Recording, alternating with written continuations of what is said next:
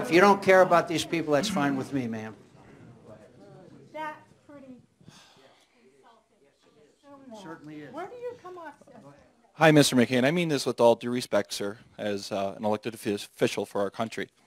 We, the people, elected you to be representative of the people and against this and for this great nation. But for far too long now, and the rest of Congress, including the executive branch of government, along with the judicial and legislative, have turned your back on the American people and their core values and principles. I can say with great confidence and speak on behalf of all Americans that your actions against this country are treasonous. All of you, against the will of the American people, have aided and abetted the enemy. You and the rest of Congress, including the President of the United States, have went against the will of your people.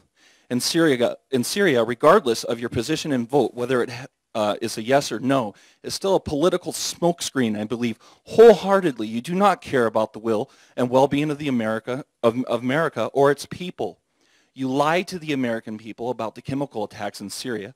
The American people know that it was our government that is most likely responsible. There is strong evidence, including video, that these attacks were carried out by Al-Qaeda. And you advocate starting a war, even maybe world war, by taking the same attack and blaming it on Assad. President Barack Hussein Obama has been supporting terrorism.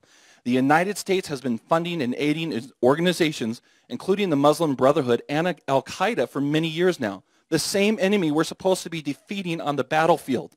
At least one country in this world stood up against this government terrorism that you guys support in Egypt, the people of Egypt throughout Mohammed Morsi, which Obama supported as well, as countless Christians have lost their lives under evil people such as this.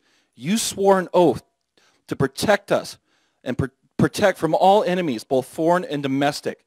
The simple irony is the domestic enemy now in this country is the people and government of the United States. And McCain and you and the rest of our leaders are accountable for their actions. It's too bad someone like me is not in office to hold you accountable, because if I was in a position of power or authority, I would have you all arrested and tried for treason against my country under the grounds of 18 U.S.C. 2381 Treason U.S. Code. Whoever owing allegiance to the United States levies war against them or adheres to their enemies, giving them aid and comfort within the United States or elsewhere, is guilty of treason. That is the code. The American people are sick of it. This country rose up against you recently. The ratio, hang on, I have a right of free speech. I can finish. The American people opposed the going to war with Syria, which includes many Marines and other veterans by the thousands, was 499 to 1. That is 99% of the people of this country. So if you and the rest of this government are truly for the American people and representatives of us, I suggest this time you listen, because nobody wants another war or strike in Syria or anywhere else. Bring our brothers and sisters home. I am truly disgusted that you people are my leaders.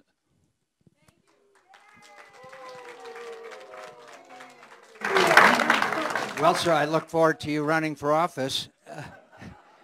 Nobody's preventing you from that, even in this treasonous country. Register, I don't know if you're a registered voter or not, and run for office, and we'll be glad to put you to up for the voters and have their opinion. I put myself up to the voters now 8 times, and except for deviation on the way to the White House, they have approved of my performance, and yet, and I understand that there's a great deal of controversy about some issues, but honestly, sir, when you say that we are guilty of treason, that is something that, frankly, I can't dignify with a response.